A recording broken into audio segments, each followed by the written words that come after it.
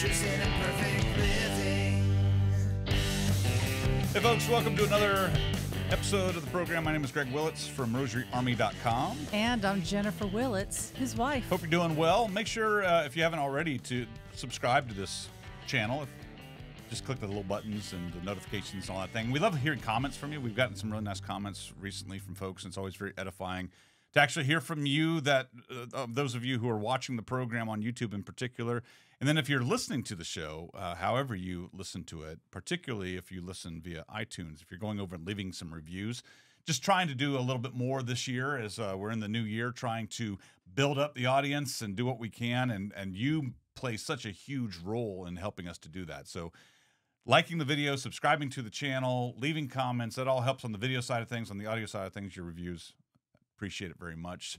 Also, been getting some super nice comments. I shared this a few weeks ago from our newsletter. I haven't set up an official way for you to sign up for it, but if you sign up for anything on Rosary Army, whether it be School of Mary, take some of those classes that we have available to you for free there, or if you sign up for downloading the prayer sheet or downloading anything like the making instructions or getting a free rosary, you'll go on our mailing list automatically. But been able to share some stories. I hope I can kind of keep it up. Got a neat. You haven't read the last couple that I've sent out, but the one that I sent out yesterday, Chris in Minnesota almost immediately sent me an email, and he touched on something I've actually been mulling over in the back of my head a little bit. It's not that I don't need. I certainly do not need more things to do, but he said that the way that I've been writing these, it's very much in my voice and he can hear it.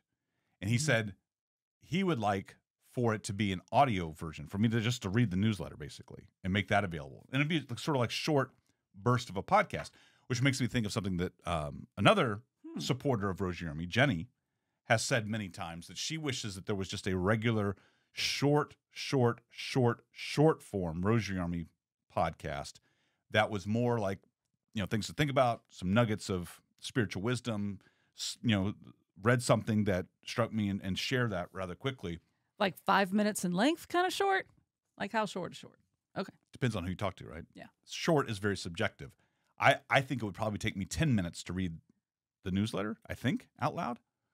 And I wouldn't want to just read it because that's boring to me, right? I'd want to produce it. but I don't want anything that's kind of crazy. So the thing that's kind of got me thinking is, even though we technically recorded the very last episode of our original Rosary Army podcast way back in November of 2008, that we still have that feed, and there's still several hundreds, if not a couple thousand people still subscribe to that feed, even though we haven't done a new show since 2008.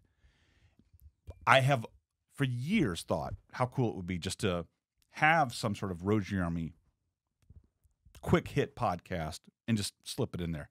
So that got me thinking. It's like I'm already creating the content. Take me another 15 minutes to do something else. But then here's the thing. It's like even the newsletter I sent out yesterday, I wanted to make it a blog, and I haven't even posted on the blog yet. So I don't know if I'm creating more work for myself than is necessary. I think that there's a lot of value to considering reading the newsletter. And I know that you said that's kind of boring to me, but you have to remember it isn't for you to listen to. It is just for the people who want to hear your voice. There's value in me reading the newsletter. I misunderstood. Podcasting I thought you were because then you said and that's kind of boring to you. I'm like, well, I don't think my newsletter is boring. I'm just saying that. The audio version of what you wrote. And I know that means something to you, to get like a bigger bang for your buck, to get a lot of value out of producing one thing and broadcasting it in multiple forms. I've always been a big fan of that. I think it's smart. It's a smart thing to do, which is why I try to remember to post the blog, post it over on the blog when it's appropriate. I mean, if it's just something that's like I don't know. No, I think that's a great idea. So I was thinking about that because some of the I've been really surprised, and I've shared that. I said something actually just yesterday. I had a conversation with Tim Drake from Pachman Terrace. Did I tell you that? I'm so glad to hear you say that. No, you didn't tell me that you did that, but I had made a mental note by in a couple of days' time. If you had not had that conversation, I was going to remind you again. So I'm glad you actually followed through. I didn't nail down a time to go on a retreat. I basically, here's my thinking. I was thinking, hey, Tim, let me know when Pacham is needing to have people there, and I'll go then. He's like, no, anytime's a good time. Yeah, right. I knew he'd say that. and so then it turned back on me. I just have to pick a time. You do. And then part of my frustration this morning is I finally did something that's very difficult for me to do. It's just time consuming, and it's a task that scheduling guests is very hard for me because it's just an admin heavy thing, and there's a whole bunch of steps that I'm not going to go into because I don't like to do it in the first place, so I don't want to tell you about all the steps. But it involves like updating a bunch of things before I can even send out an invite to an author or whoever to be on the program. And so then I tend to, when I finally do all of these steps, I tend to invite a whole bunch of people at once, and I like knocking out a bunch of interviews and having them banked and trying to get us ahead a month or two when possible. And it's been a long time since that happened. So I finally did that a couple days ago, just as I'm also trying to figure out when I could possibly go on a retreat. And we've already gotten like three potential guests have already signed up for spots right when I was thinking about going on the retreat. I was like, why did I not block out the time in advance before I started doing that? Because I just haven't made the decision of when to go and that kind of thing. So anyway, it could be rescheduled. I don't know why I jumped. Oh, when I was talking to Tim, we were talking about reusing content, and I was talking about the long form newsletter and how surprised I was and have been by the responses to it. And I'm also very torn. For those of you who are subscribed to my Substack, particularly those who pay to be a part of the Substack, and I feel I'm racked with guilt over there. That's a whole other thing, because when I started the Substack, it was, let me do something that's completely kind of away from the nonprofit, just an experimental area. And I started doing these essays. Did I talk about this already on the show? No. I'm just affirming you. I talked about, I wanted to write these essays, and then I started writing some essays that just became kind of where it just wasn't prudent to share on the show yet. It started to become more, it's just things that I'll share it eventually, just now is not the time. But like I ended up writing a few things that were like 50, 60 pages long that are quite good, I think, but it's just not prudent to share. But I've kind of have missed the regular rhythm of doing an essay. At the same time, I've been doing the serialized novel that I haven't done a new chapter for a couple months. And so people are like, they're pitching into the tip jar over there to help me stay motivated to keep writing. Well, the newsletters are kind of scratching that itch of what the original Substack thing was supposed to do. And I like the fact that I feel like the Substack thing was necessary, and I feel like there might be some essays that I want to share over there eventually that are more suitable over there than on the Rosary Army side. But the things that I've been writing about on Rosary Army, I feel have just been nice stories to help people really feel a greater part of the mission and the community. And so I've been sharing a little bit more personal stuff in the newsletters than I ever have before. And then the response has been very positive. So, well, I totally get what you're saying. And I actually started to make that observation myself.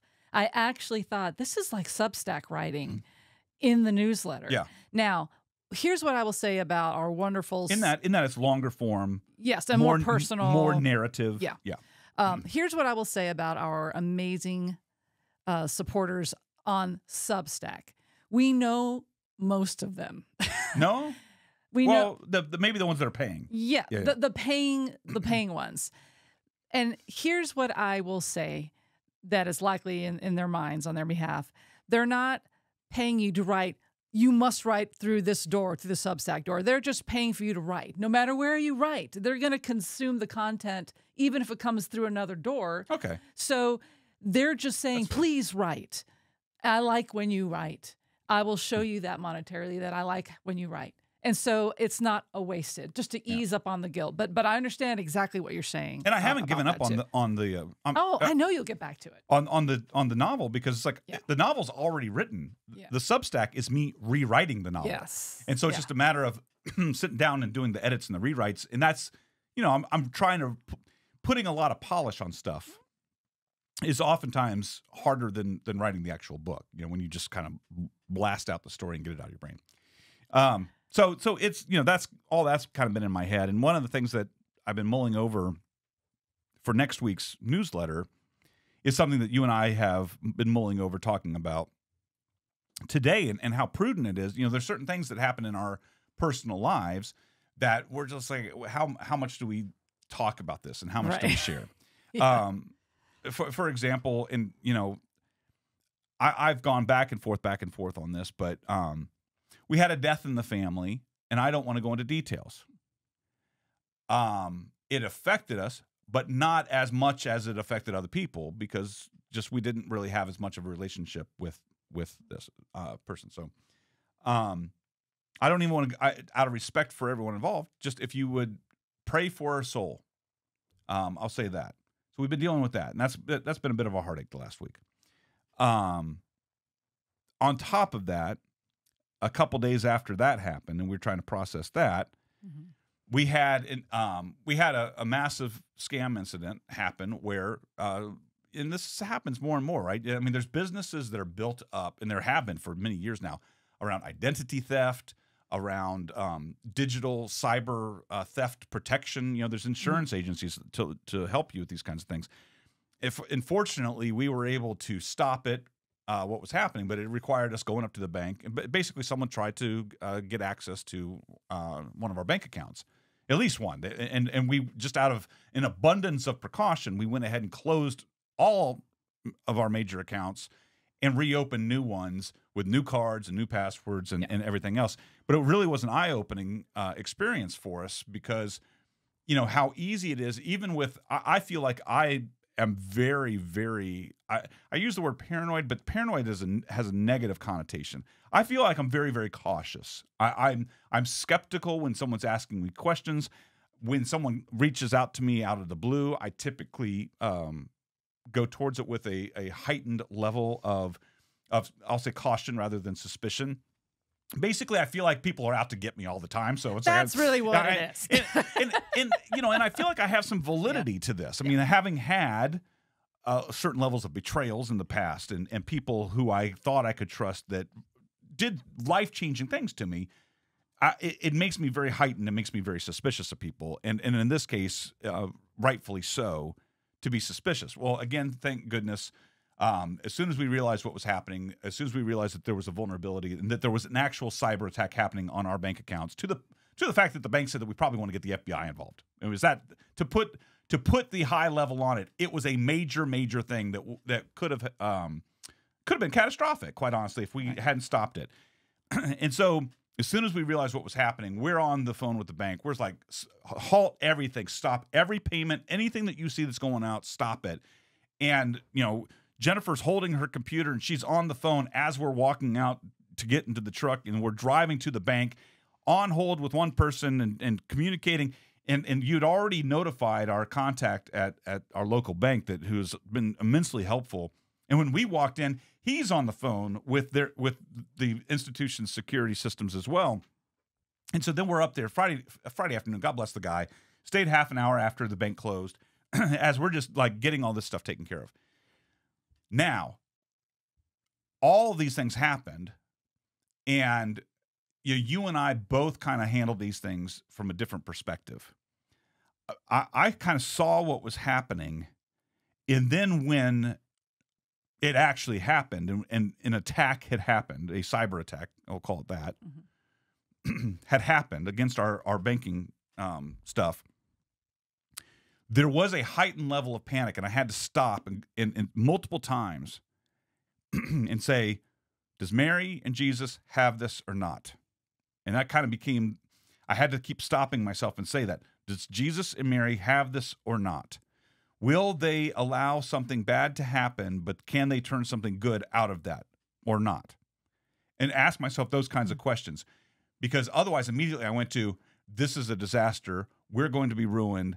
I'm going to have to go off and, I don't know how we're going to make up for all of, what could potentially be lost if we don't stop all this. And then I not, being a little ignorant of banking institutions, I wasn't really thinking in terms of like, well, the bank is insured for these kinds of things. So we'll get anything that's taken, the bank's covering it. We're okay. That I didn't know right out of the gate. And it wasn't until we're like on the way to the bank and you said that, I went, oh, I just assumed anything that gets taken out of our account gets taken out of the account. And it's all on us. That's just kind of my assumption. So feeling pretty scared. And how do we approach this? And then when we finally get to the bank and start dealing with the employee there who's already taken care of things, and he confirmed, what happened was it was like a IT spoofing thing. I mean, that, we don't want to go into a lot of details of what happened, but he confirmed our worst suspicions, but he confirmed we're getting it taken care of. And he was very calm. And when I started to realize everything was all right, I realized I was completely parched. I was shaking and didn't realize I was shaking. And I felt lightheaded, and I didn't realize I felt lightheaded. And it was like sort of like this rush of everything. So dealing, with an unexpected death, in the extended family a couple days before, and then all of a sudden sitting in a bank and worrying about everything that, our livelihood. All these things all of a sudden rushed up, and I was just like, I need to be out of this tiny room. I need to go get some water, and I need to do it right now. In that rush of all that, was I trusting or not? And why do we react that way to such a huge? It wasn't an overreaction. I think it was an appropriate reaction. There was a legitimate. We were legitimately attacked. It was done, through a bank account, but it was an attack. It was a violation. It was a scam. It was a con that was done on us that it was very, very discombobulating because our safety net had been severed, had been cut. And we felt like we were, free falling. So these are all the thoughts that were going through my mind at the moment. What would you like to interject at this point? Well, obviously, what's interesting about this whole thing is that we both processed the same event slightly differently, because he has his personality and the way he's wired, and I have my personality and the way that I'm wired. And once I realized what was happening, I immediately went to, where did I go wrong? How did I participate in this terrible thing? And why was I so trusting? And I started to really reflect on my character. And my character is that I'm super empathetic by nature, and I'm super trusting of everyone. Everyone is good. Nobody is bad. Why would anybody hurt me? We live in a great world. I mean, that's my default position.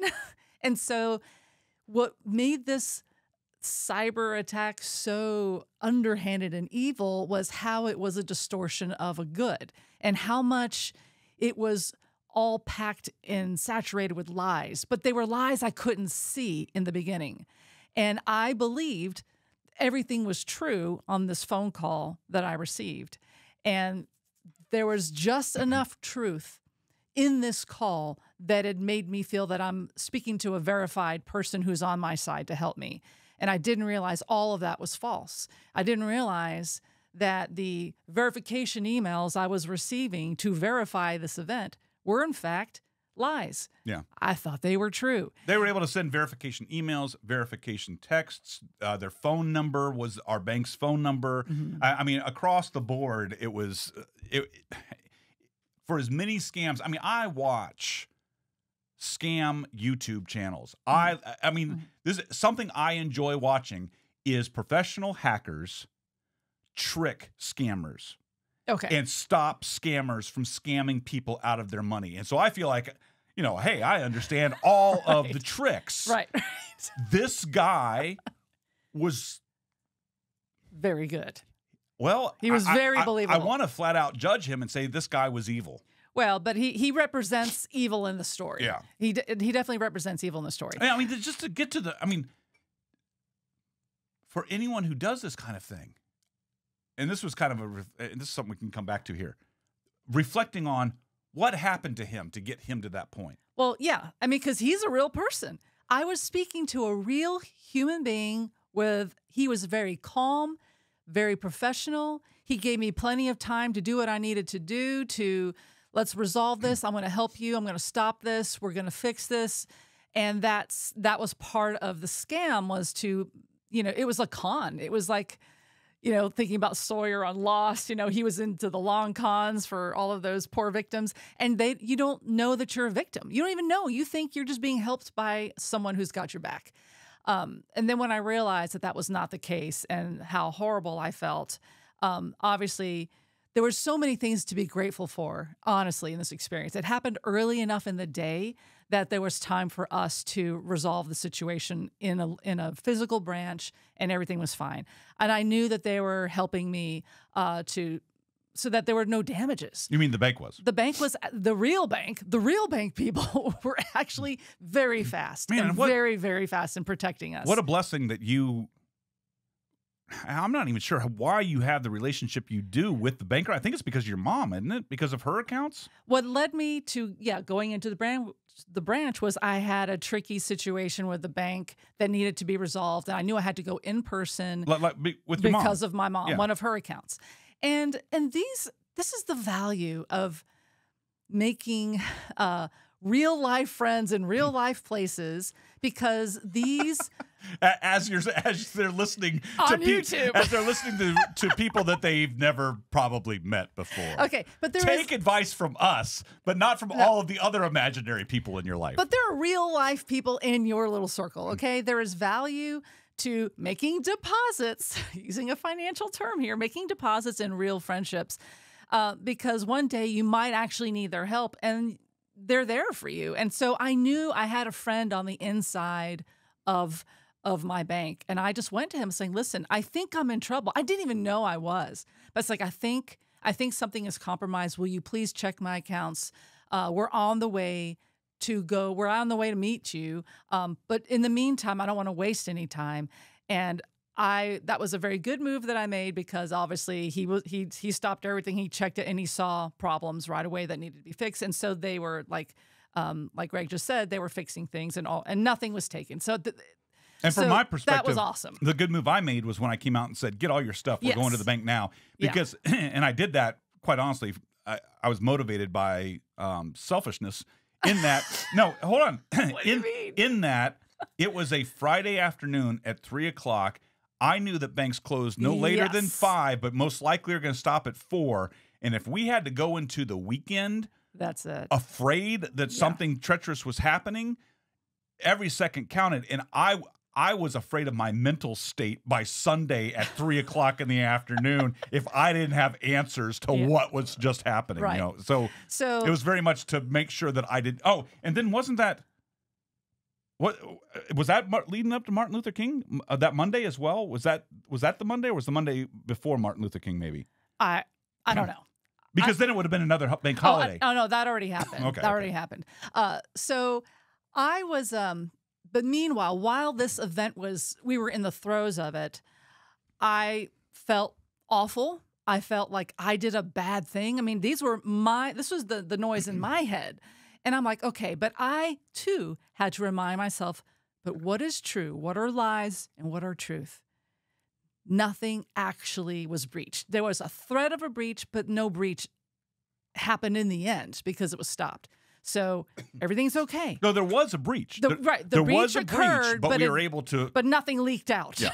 Nothing leaked out of the breach. The intruder came into the house, but we were able to get them out of the house. Right. So yeah, if you imagine like a robber, he opened the window, and that's as far as it went. I don't know. He opened the window. He had a foot in. He may have it, but yeah, the window was shut. He had a foot and almost on the floor. So what was really good about this is, especially for me, like you're more knowledgeable about how hackers operate. They have a playbook.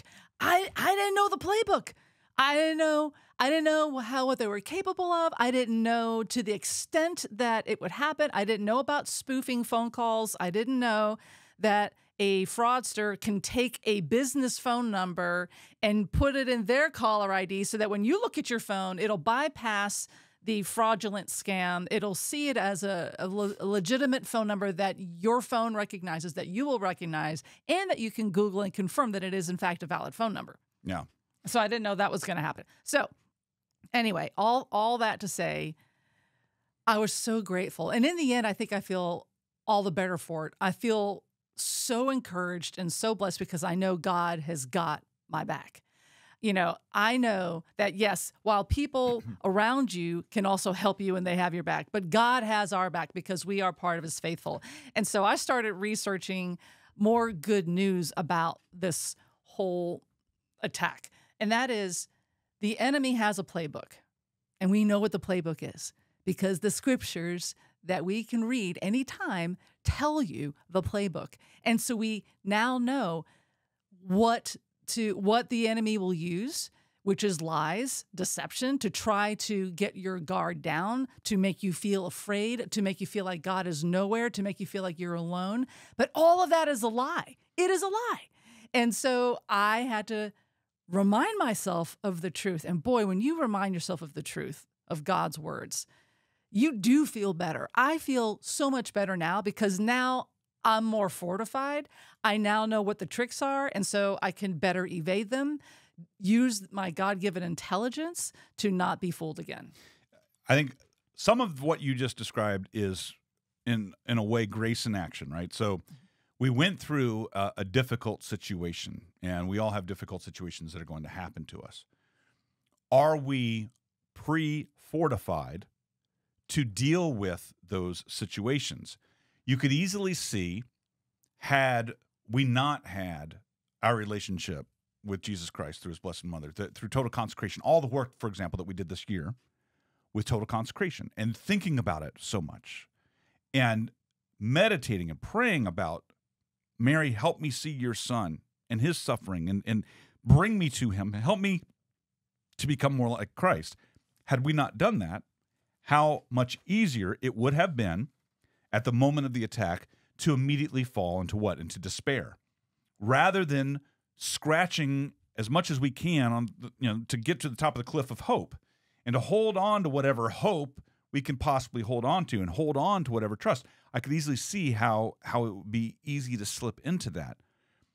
One of the other things that I have noticed is, so it's been a couple of months since I've actually had an opportunity to go to confession.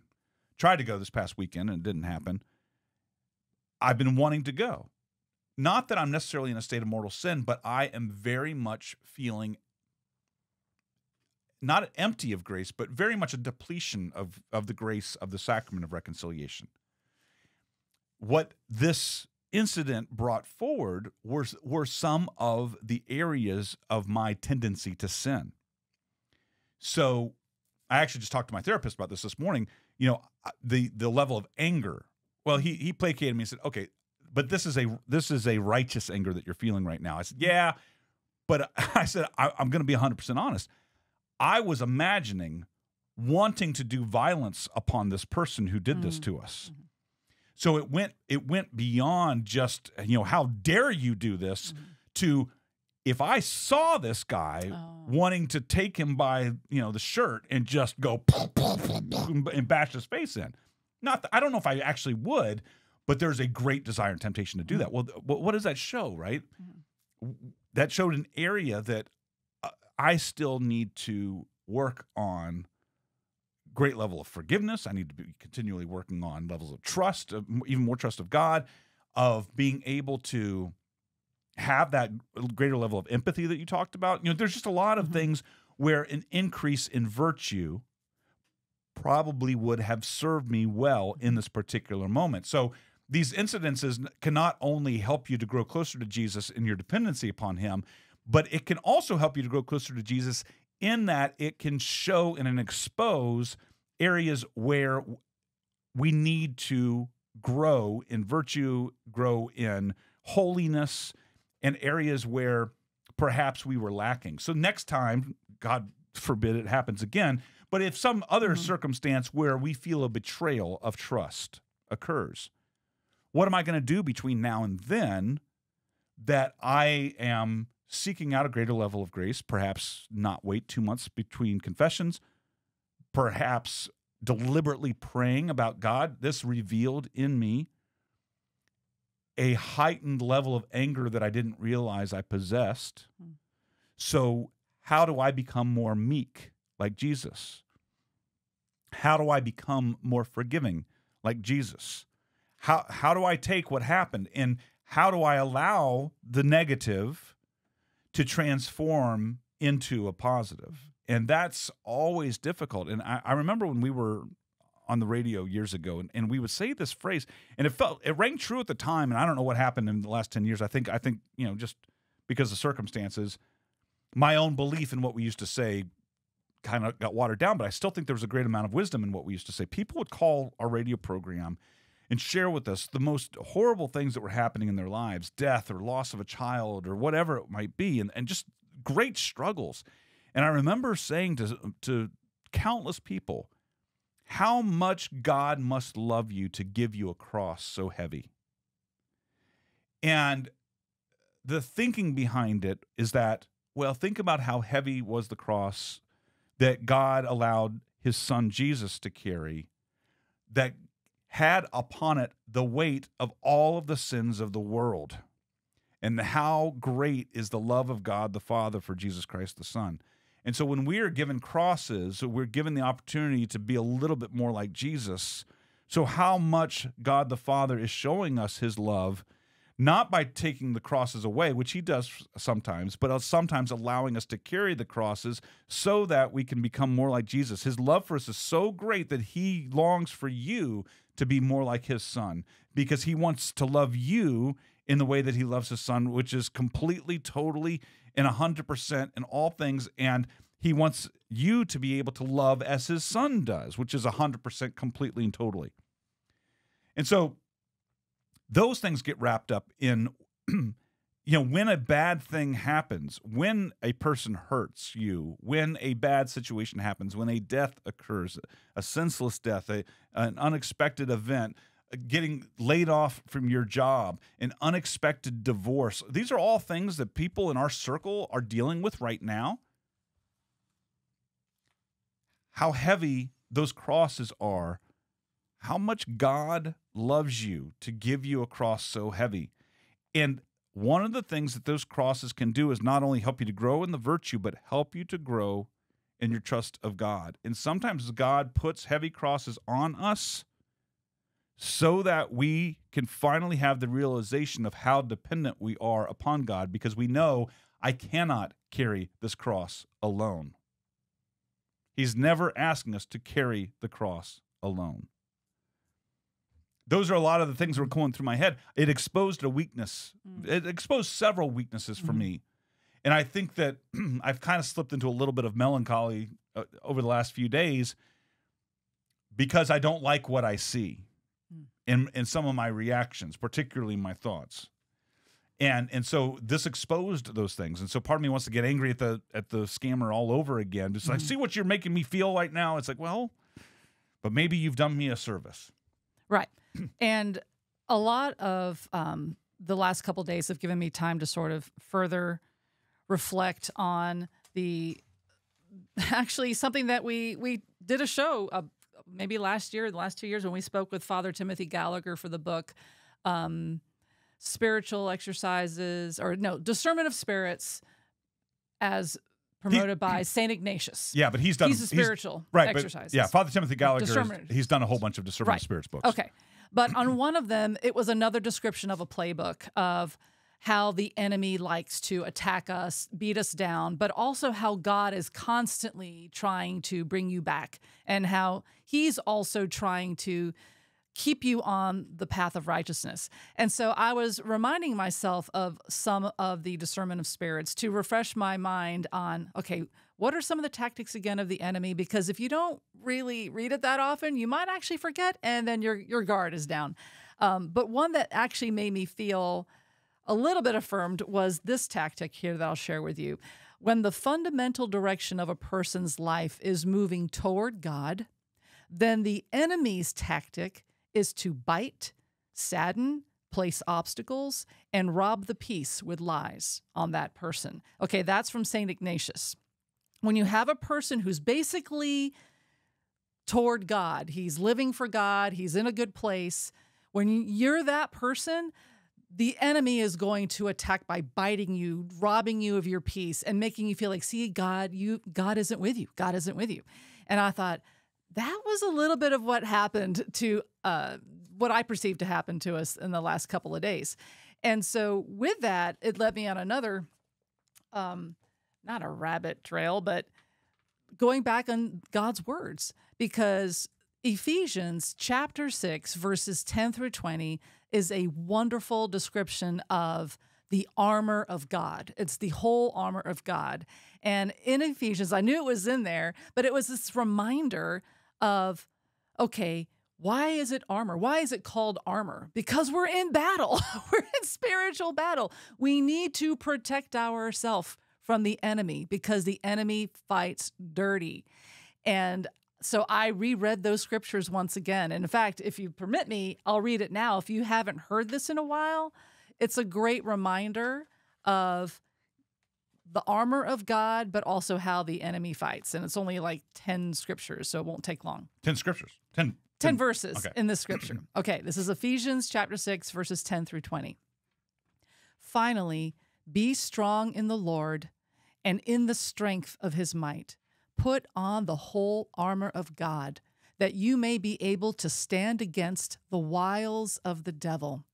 For we are not contending against flesh and blood, but against the principalities, against the powers, against the world rulers of this present darkness, against the spiritual host of wickedness in the heavenly places.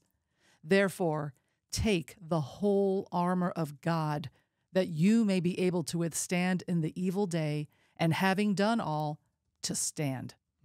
Stand, therefore, having fastened the belt of truth around your waist, and having put on the breastplate of righteousness, and having shod your feet with the equipment of the gospel of peace.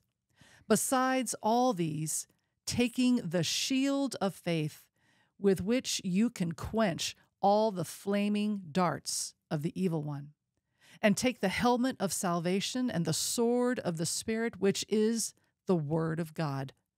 Pray at all times in the Spirit with all prayer and supplication.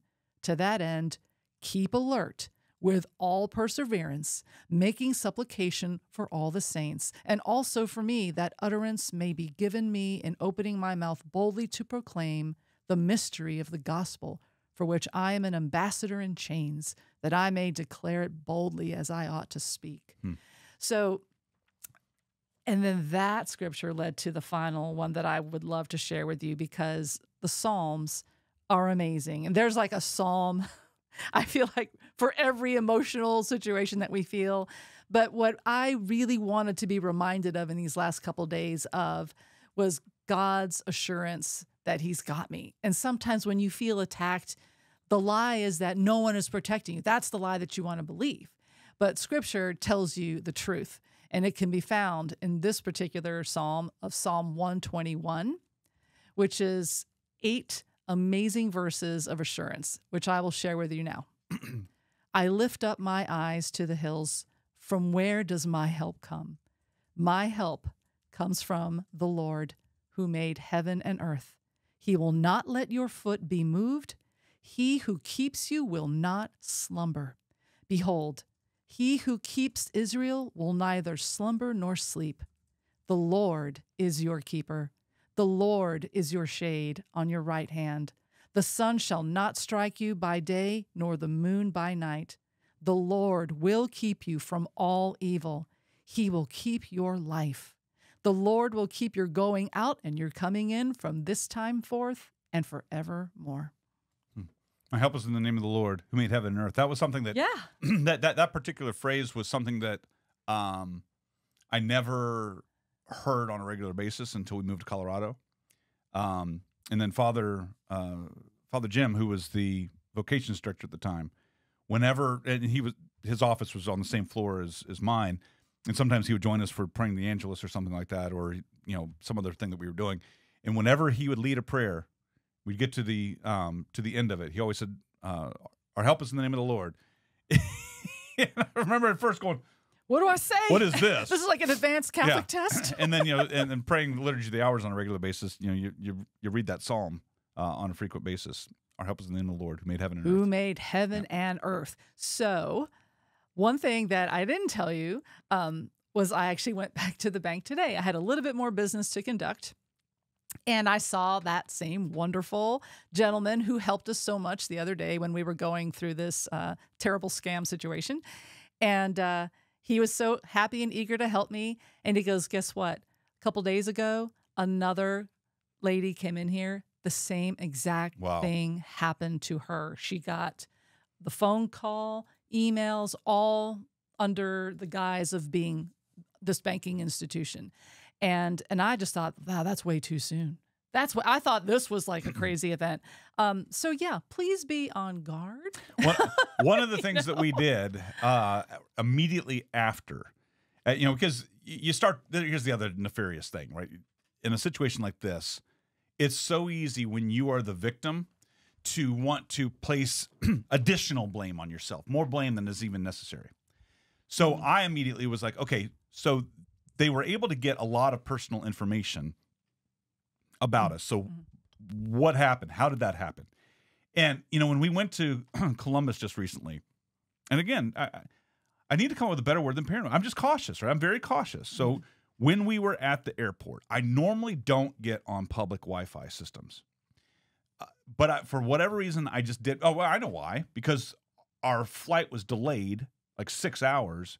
And I'm just like, I don't even care anymore. I mean, that really was kind of my idea. And I'm like, I wanted to watch this. I want to finish watching this documentary I was watching. I'm just going to hop on the public Wi-Fi and watch this, right? Okay, well, that doesn't seem bad. And at one point, I paused and I went to the restroom and I came back. When I came back, I walked past a guy on his laptop. And he had his laptop open. And I just saw he was a coder. I just saw all sorts of code. I don't know what he was coding, but I could just I recognized a screen of what a coder screen looks like. And I immediately went, this is the kind of thing where people can sit in public areas where there's a public Wi-Fi and there is software and there are methodologies for scanning network traffic on a given network. If you're on the network, that traffic can be scanned. And so someone could be looking and keeping track of every website that you go onto, every place, or and there are ways of capturing what you're doing. And you'll see this like even in your own neighborhood, for example, right? Pull up your Wi-Fi. How many of your neighbors' Wi-Fi systems or printers pop up? Oh, that's true. And you'll see printers of your neighbors, like, printing paper, right? And oftentimes, if you look at the Wi-Fi, there's no lock next to it. Theoretically, it would not be difficult for you to jump on your neighbor's printer and print something to them. You could freak them out. You could do terrible things.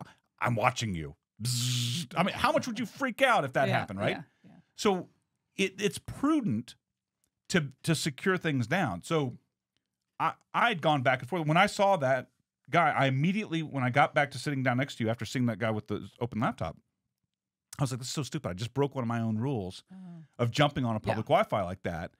And I closed everything. I closed everything down. I closed on all my apps. I knocked off the network, and I wasn't going to do that again.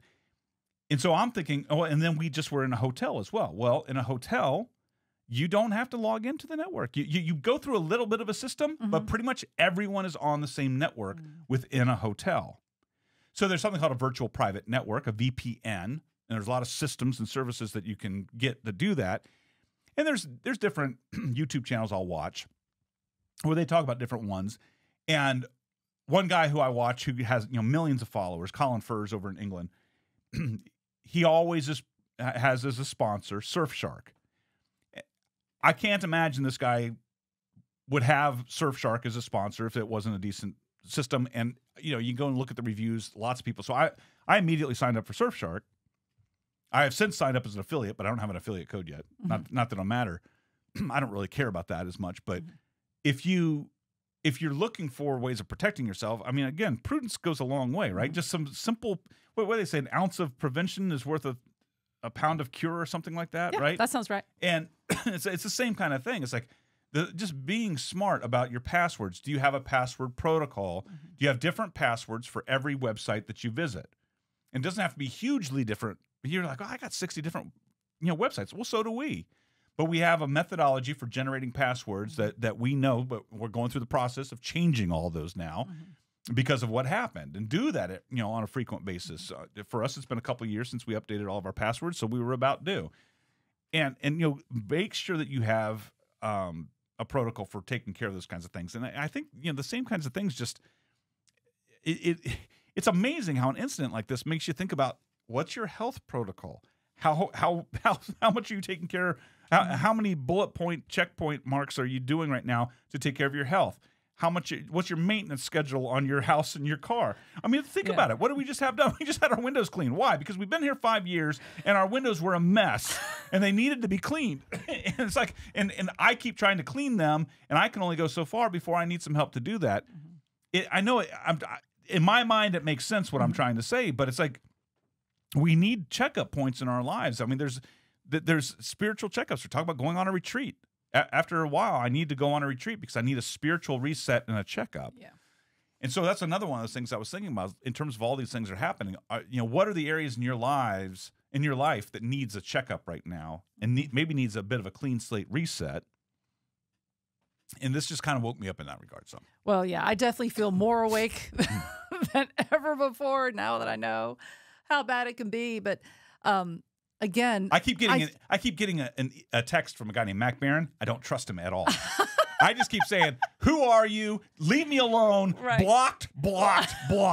When I was reading Ephesians, and I was reading the particular verse about the principalities, the powers, this present darkness. Yeah. I wanted to add, through email, through text messages, the devil will use technology and fight you there and try to get you there. Well, I'm surprised you didn't use the analogy that you keep using over the weekend of the Garden of Eden. Well, that's what I was just getting ready to share that. That was probably the first thing that I thought of. I went to Eve at the tree talking to that snake, because the snake, a.k.a. Satan, had a limit. He's like, all Satan could do is tempt Eve, but he needed Eve to actually take the apple and eat it. So the whole point was that Satan needed Eve to do something because he could not do it all. He could not force her and make her sin. He could just tempt her into doing it.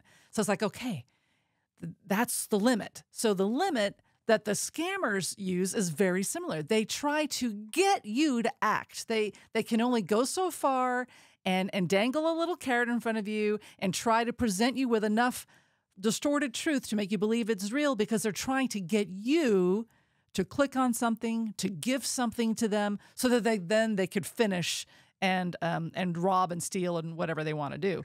And so I know, like what you're saying, that you pride yourself on knowing how to be, diligent and safeguard your protection of your things. And pride. Got to work on pride. Okay. You pride yourself. Myself. Well, there's got to be a better word for that. Pride is so bad. It keeps exposing other weaknesses. I know never to share my password. I know that. I know this. They got it out of me anyway because they tricked me completely. And I felt like, oh man, Eve was also tricked into thinking that it was good. And I was also tricked. And I know, but they made me think. And I had no reference point. I guess that was the other side. I didn't know that. And you almost got us kicked out of the garden. I'm just saying. I know. Once again. What if this was the one time this verification of a password was needed to save me? And I thought that it was part of the solution. Well, now I know 100% of the time you will never, ever, ever, ever, ever need to surrender a password under any circumstances with a bank. We won't. Never, ever, ever, ever, ever. We won't even give it to the kids. I won't give it to the kids. I won't even tell you. I won't give it to the kids. Nothing. Yeah. And so now I know. And so just in case you weren't 100% sure at that point, let me emphatically tell you. Learn from our example. And so, again, these were ultimately really good lessons. It was painful, but I feel all the better for it. I'm now going to be a lot more responsible, and I can better safeguard, but also I have the comfort of God's word and God's truth. And at the end of the day, I just felt like God has this. God has this. I am not actually, injured. I'm just emotionally injured, but that was it. No actual physical damages occurred at all. Thank goodness. So as our friends Matt and Catherine over at Catholic in Small Town oftentimes use the phrase, this was your service journalism for the week, was learn from our mistakes so that you don't repeat the same mistakes that we did.